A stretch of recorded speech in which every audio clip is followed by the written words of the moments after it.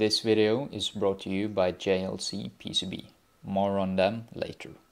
So when you're soldering, you have probably noticed the smoke rising as the hot iron melts the metal. And you may have guessed that this smoke is not particularly good for you to breathe. And in that case, you'd be right. There already exists several DIY solutions for filter systems that can remove some of the chemical gases, which is very good. But it turns out these are only about 5% effective. Now in this video I'm showing you how to make a much better filter system that you can still make yourself on the cheap, and I'm going to explain the science behind why it works. So let's begin with a very short and sweet science lecture. I'm basing this explanation on lead-free rosin core solder, which is the most common type used by hobbyists. And the byproducts are mainly two different categories.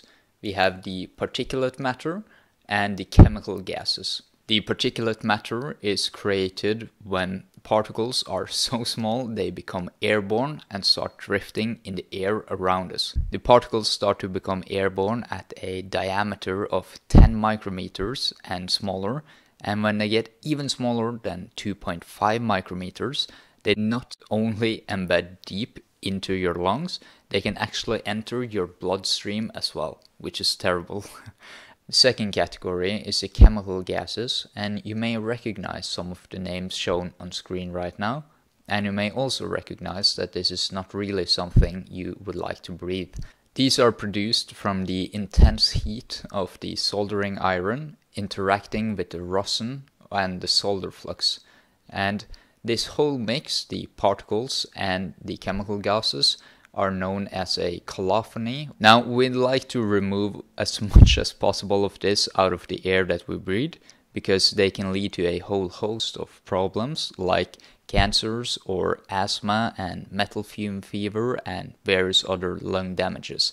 And to do that, we need a twofold attack vector. Luckily, there already exists a lot of different filters that we can repurpose to make our DIY solder fume extractor. And the first filter I'm going to use is a Hepa filter. These filters are made of a super dense fiber mat and will capture 99.9% of all particles larger than 0.3 micrometers. And here's a really interesting fact for you. This filter is actually the most efficient at capturing the larger particles as expected, as well as the smaller particles that are less than 0.1 micrometers in diameter. The reason is that these particles are so small they can easily collide with water droplets and other stuff floating in the air, which creates this really random erratic movement. This is called Brownian motion, and it actually increases the likelihood that the particles will come into contact with the filter walls where it gets stuck due to the filter's attraction force. It's the medium-sized particles between 0.1 and 0.3 micrometers that are the most difficult to capture, because they are so small they can pass through the filter openings, but are not so small they get influenced by other particles in the air, so they can easily flow on the airstream through the filter. Now this is usually solved by having several layers in the filter, and you can also give the filter a static electric charge, which makes it easier to attract the particles. So this is one type of filter that I'm going to use for the particulates. And to combat the chemicals, I'm using activated carbon, which is the filter you're most familiar with in other DIY solutions. This filter may only be about 5% effective at reducing the total volume of the colophony, but that 5% constitute most of the chemical gases, and I want to get rid of them anyways. So the way this filter works is you take regular coal, which you can see here, and you treat it with hot and pressurized gases. Now this creates tons of tiny little pores in the carbon. Now all of these tiny pores are fantastic at capturing the chemicals as they flow through the filters, where the molecules can get stuck inside of these pores in a process known as adsorption with a D. And here's another interesting fact for you. If you take just 1 gram of activated carbon and you measure the area of all of the pores inside of it, it actually has a total area of about or more than 3,000 square meters. So now we understand the dangers of soldering and also how we can get rid of these dangers by using various filter types.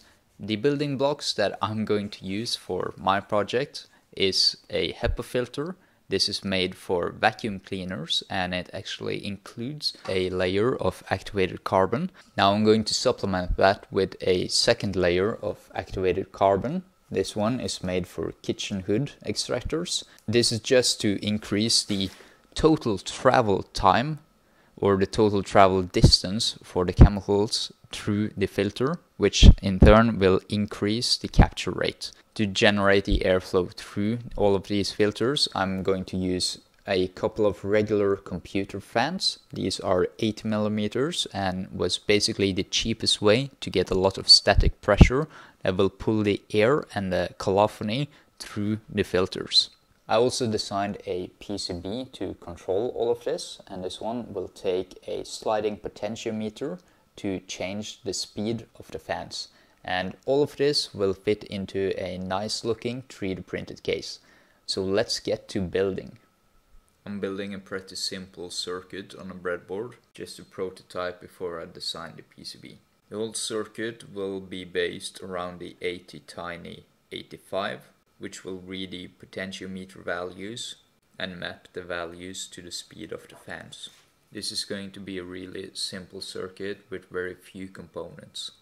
So my first test circuit works, which is great. I had already loaded the program onto the microcontroller, so the next step is going to attach the microcontroller to my FTDI helper and see that I can still change the program and upload code. If that still works, I'm going to start assigning the PCB and send it to manufacturing. Now I have just uploaded the code to the ATtiny85 and everything works smoothly.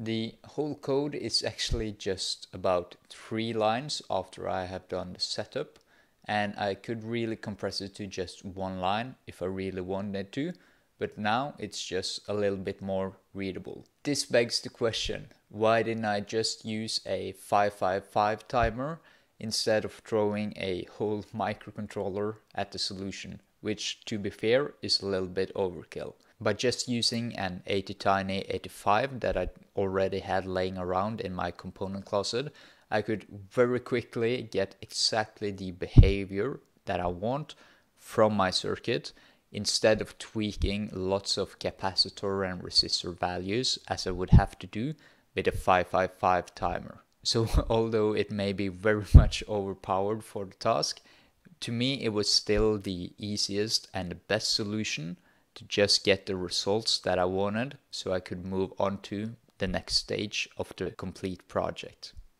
So I have received the PCBs that I ordered in the mail, and the first thing that you might notice is the purple colors of the PCBs. This was just because I wanted to try the newest color that JLC PCB has added.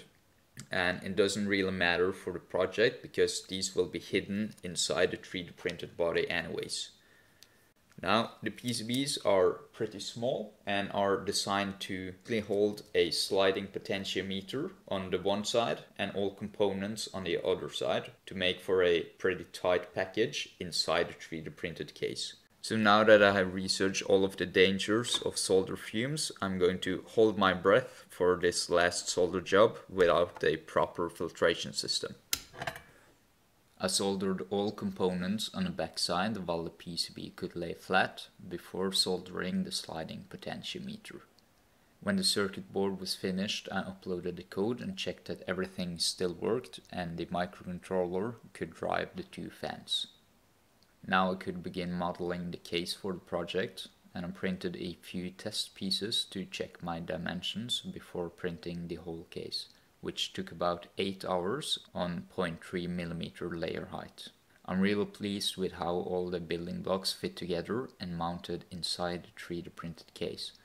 After mounting the fans with the included screws, the Hepa filter is simply pushed into the case and held in place by friction.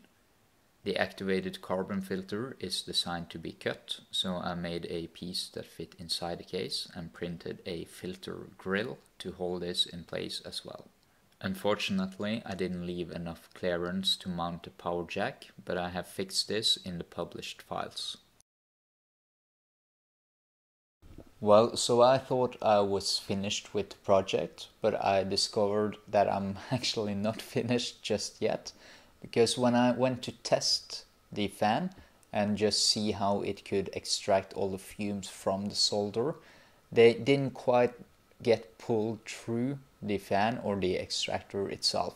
So now I've done a lot of different testing to see if the fan becomes more efficient when I set it up in different configurations by switching the sequence in which I have the HEPA filter, the computer fan and the coal filters. And I get some improvement, however I don't really get the level that I was looking for. The problem is with the HEPA filter because it is so dense that the air doesn't really get pulled through continuously. Now I have also looked at various other fans to see if I can buy something more powerful, but I have concluded with ordering just 2 more fans and adding them onto the current assembly.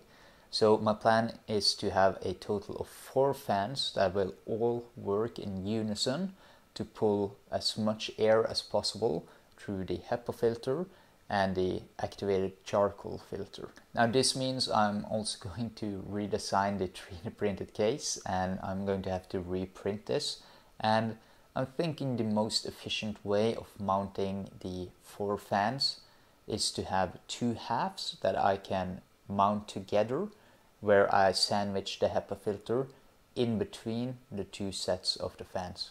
Now, although I really thought I was finished with this project today, it turns out it still has some more work to do. I started by freeing the electronics from my old assembly when the new case design had finished printing. I then installed the first 2 fans in the bottom case and my new set of fans in the top part of the case. I soldered the new fans onto the same PCB as before and added a barrel jack once more. Then I ran a quick test to check that all 4 fans worked and pulled air in the same direction.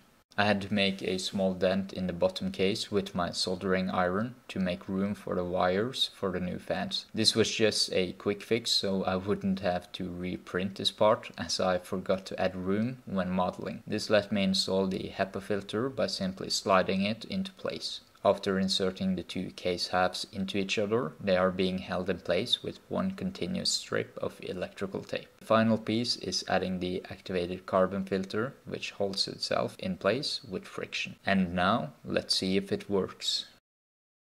There you have it. The fume extractor works perfectly, and I can breathe easy knowing it will protect my health for many years to come. Now, this project was sponsored by the fine folks over at JLC PCB, where you can get 5 custom PCBs manufactured for just $2.